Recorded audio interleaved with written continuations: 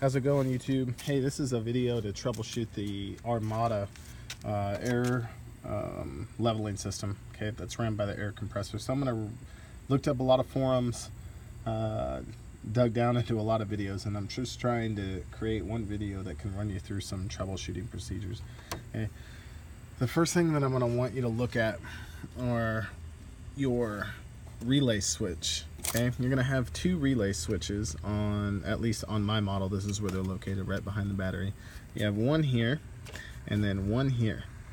Okay, you're gonna be dealing with the one, at least on mine, the 07, you're gonna be dealing with the one that is towards the rear of the vehicle, so that way. Okay, the one that's up front, located here, that's for your four-wheel drive system. Okay, so front of the vehicle, four-wheel drive, rear of the vehicle is your air compressor. Okay, one bolt, and then at the bottom is a little wiring harness that slides off. Take the bolt out, wiring harness back on, reverse order, put it back on, bolt in. Okay, turn it on, air compressor is still not kicking on. All right, you're gonna have to dive into the sensor and then the air compressor itself. As you can see, my vehicle is now sitting level. There's the top. Okay, I was probably sitting about right here. I only had about 3 inches. I'm sitting at 5.5, 6 inches now. So, and I heard it kick on. There's a lot of videos out there that say that you're not supposed to hear the air compressor kick on. That is a bunch of BS. Okay, you're supposed to be able to hear that air compressor kick on. It's a real annoying buzzing sound. If you get a lot of rattling, that just means something's probably loose back there, so don't harm. But you should be able to hear that air compressor kick on. Below the vehicle, so number one is your relay switch. Okay, number two,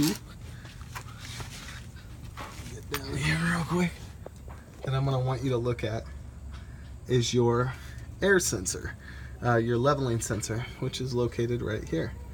Okay, it's connected into a harness.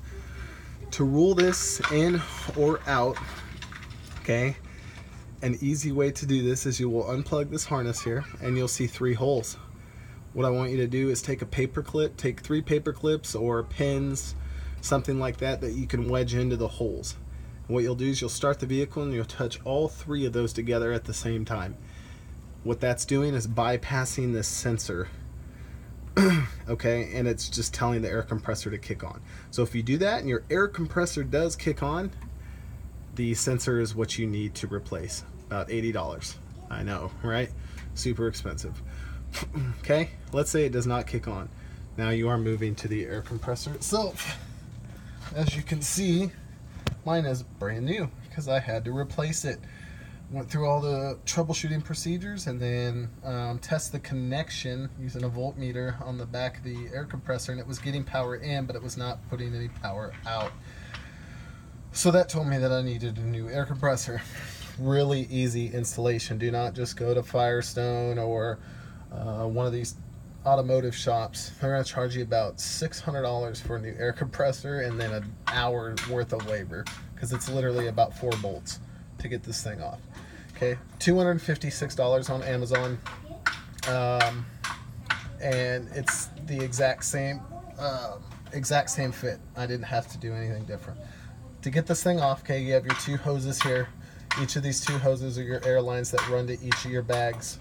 You have 2 bags. I'll show those to you at the end of the vehicle, or at the end of the video, excuse me.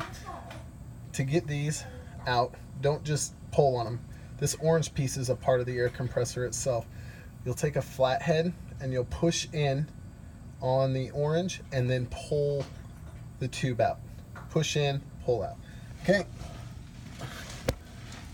Up here, okay, you have 1, 2, 3, and 4. So those are your 4 bolts to get it off. Right here, up at the top here, this disconnects. Right here, that'll disconnect out. Okay, and then at the very top, biggest pain in the ass of the entire project is getting, let's see if you can see it. All right, so this hose, all right, that's where you actually get your air into the system. All it does is up here at the top, It plugs into the frame. Okay, all it is isn't like a little air filter. Okay, it's pulling air from inside of the frame, so that way you don't get all that nastiness, you know, from dust shooting up. Okay, so it just pulls air inside of the frame. All you do is pull that piece out. You can see where it connects right up there. You pull it out, put the new one in. But that comes with the system itself. Super self-explanatory. Harness back in, put your full 4 bolts back in, 2 there and then 2 up front, and that's it. Start the vehicle and see if your compressor kicks on. Lastly, see if you can see behind here, but right there, okay, that is your bag. That's one. I'm on the passenger side, rear passenger side, but sometimes that piece down at the bottom, that bag is, you know, it's just rubber, so it can have cracks, it can have holes. Your air compressor could start working too hard because it's trying to fill up a bag that's just losing air, which you can burn out your compressor very easily that way. So if you find yourself sagging on one side, most likely that you have a airbag that is cracked or broken.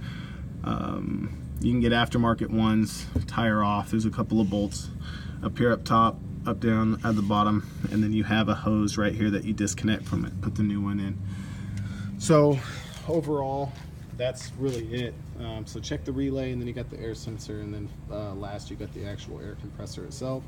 As soon as I put that air compressor in today, started the vehicle, my vehicle started filling up again. So I hope this video helps, and have a good day.